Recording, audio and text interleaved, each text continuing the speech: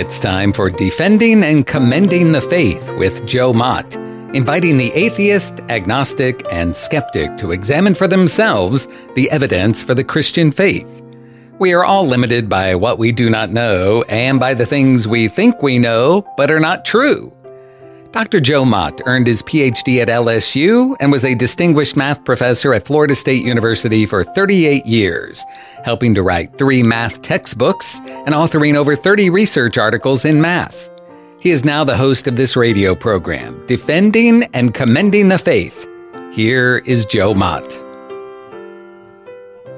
In the previous episode, I discussed 2 reasons why the deity of Jesus Christ was necessary. First, to fulfill prophecy, and second, to manifest deity. In each case, I listed several evidential warrants supporting those reasons. In particular, I gave 4 strands of evidences supporting the reason to manifest deity. Allow me to give a 5th strand of evidence.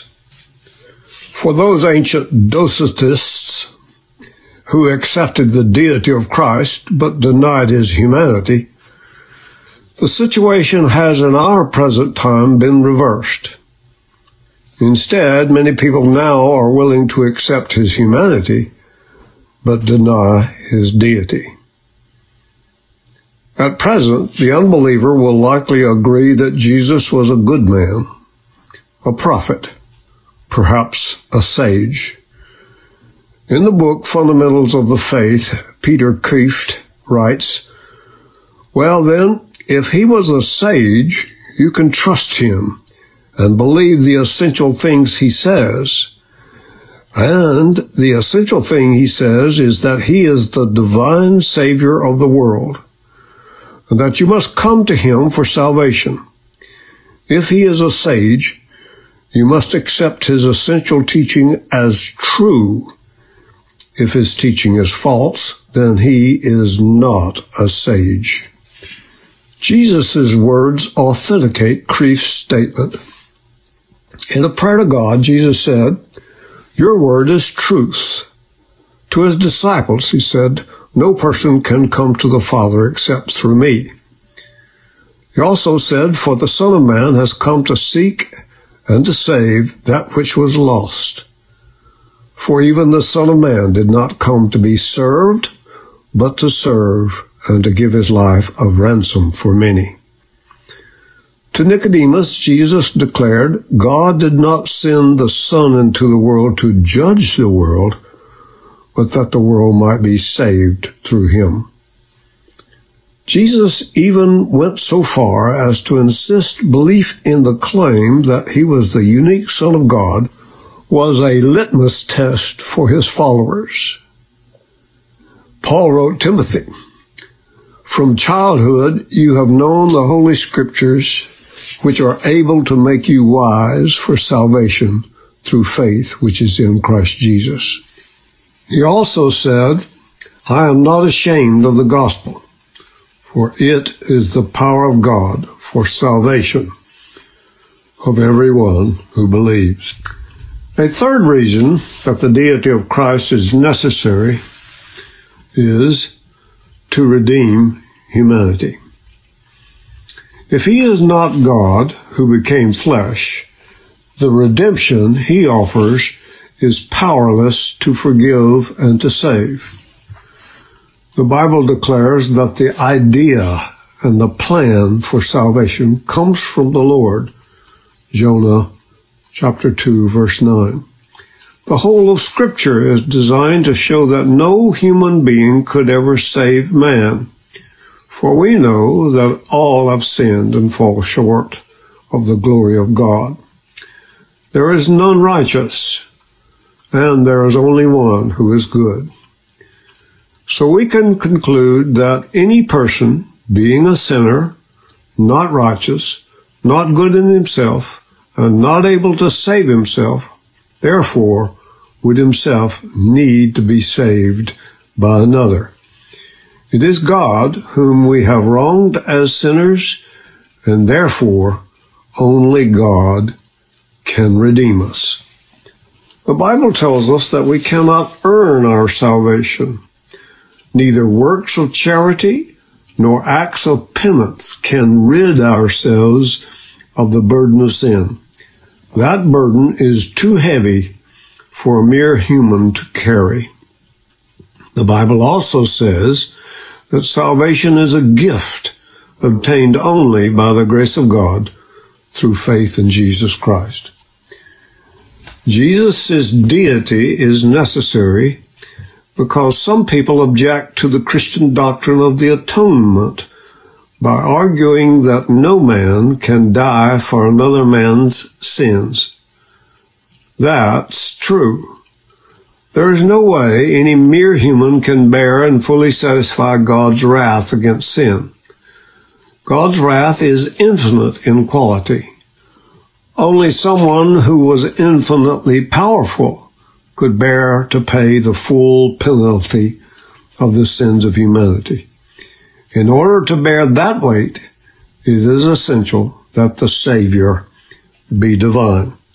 That is why Jesus was no mere man, but the eternal second person of the Godhead, the unique Son of God, whose shed blood has infinite value in paying the penalty for our sins.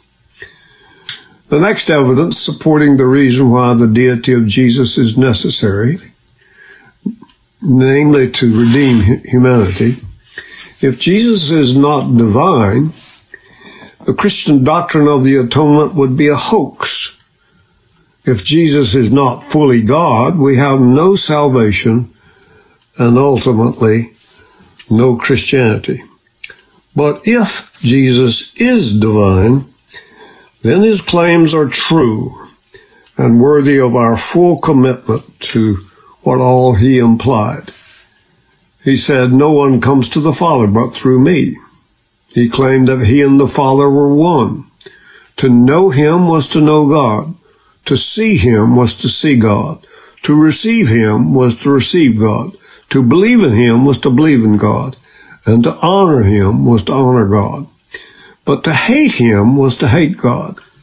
Therefore, as Peter said, there is salvation in no one else, for there is no other name under heaven given among men by which we must be saved.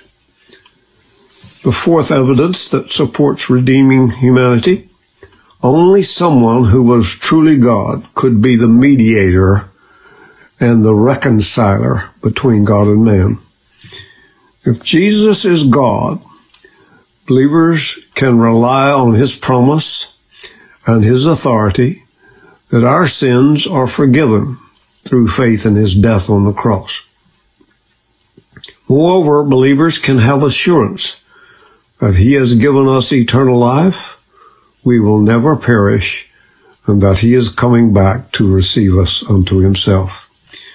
In short, Jesus needed to be divine in order to satisfy God and to have the power to save us. And he needed to be fully human in order to become a propitiatory sacrifice, sympathize with humanity, and to adequately represent us. A fourth reason the deity of Jesus Christ is necessary is because it is the essential presupposition for the finality of the Christian revelation.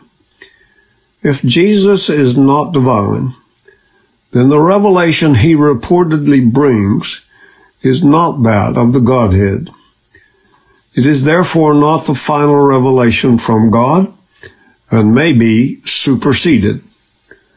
The denial of Jesus' deity is a refutation of the entire Christian truth claim at one fell stroke, and we are back where we were before the gospel came to us, weakly groping in the darkness of our own unenlightened, desperate reason. The deity of Christ is like a skeleton key that opens the doors to all the other Christian doctrines. For if Jesus Christ is divine, he can be trusted to be infallible in everything he declared. The Old Testament is accepted as divinely inspired Word of God because Jesus himself accepted it as so. We accept the Gospels as reliable because they were written early enough to be within the lifetime of the eyewitnesses of Jesus' ministry and the resurrection, corroborated by non-Christian authors, archaeology, and history. The New Testament affirms again and again the full deity of Jesus Christ. It explicitly refers to him as God, describes him as the image of God. Hebrews 1:3 says he is the radiance of God's glory and the exact representation of his nature. Many passages attribute actions or words to Jesus that could only be true of God. For it was the Father's good pleasure for all the fullness to dwell in him, Colossians 1:19. And in him all the fullness of deity dwells in bodily form, Colossians 2:9.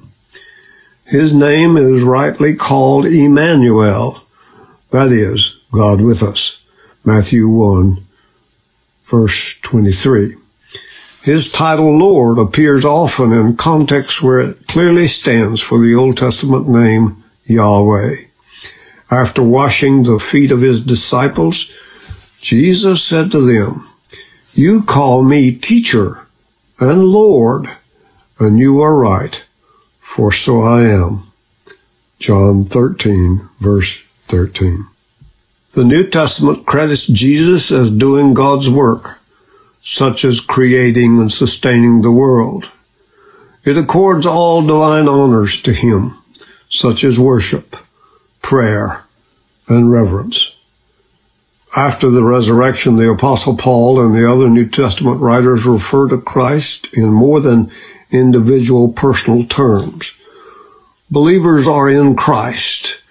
The church is the body of Christ, and it is described as the household, building, temple, dwelling place of God in the Spirit. C.F.D. Moule said these corporate terms reflect an experience of Christ which implies such dimensions as any theist would ascribe to God himself. A fifth reason the deity of Christ is necessary is to give Jesus' authority to believers to defend Christianity, to evangelize the unenlightened, and to oppose evil in the world. In Matthew 28, verses 18 through 20, Jesus gives believers the Great Commission to evangelize based on his authority. If he is not divine, that authority is no better than my authority or your authority. But if he is divine, his deity gives believers that authority and the duty to speak out against evil practices of the culture. Paul writes, "Abhor what is evil, cling to what is good." Proverbs says, "Fear the Lord and turn away from evil." There are some things in the world that are unquestionably evil. Racism is evil. Abortion is evil. Genocide is evil. Harvesting body parts while people are still alive is evil. Sex trafficking is evil. To redefine what throughout human history has meant by marriage and the family, that is evil. On and on I could go. Since Jesus is divine, then all the reasons for the necessity of his deity avail. The Old Testament prophecies are fulfilled. Jesus' deity is manifested in the world. Redemption is brought to humanity through him.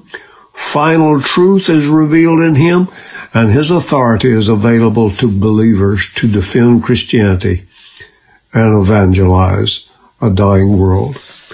Thus his claims are true and worthy of our full commitment to all he implied. We are fortified by both his humanity and his deity. Both are essential to being orthodox to the Christian faith. If the Christian worldview is true, not relatively true, but absolutely true, then it ought to be obvious that other worldviews are mistaken. That does not mean they are wrong on every point, but taken as a whole, they cannot be true. To say otherwise would be a foolish mistake. Some religions teach the deity of Jesus and others deny it. Okay, but is it not clear that somebody is right and somebody is wrong on that score? The three monotheistic faiths see God as a distinct, individual person, whereas some Eastern religions understand God as the impersonal sum of everything put together. Is it not clear that if there really is a God, both of these two notions cannot be true of him at the same time? When anyone dies, they might go to heaven, to hell, be reincarnated, or simply disappear into nothing. But even a child can see they cannot do them all at the same time. That's not bigotry or narrow-mindedness, it's simple logic. Who among us can resist logic?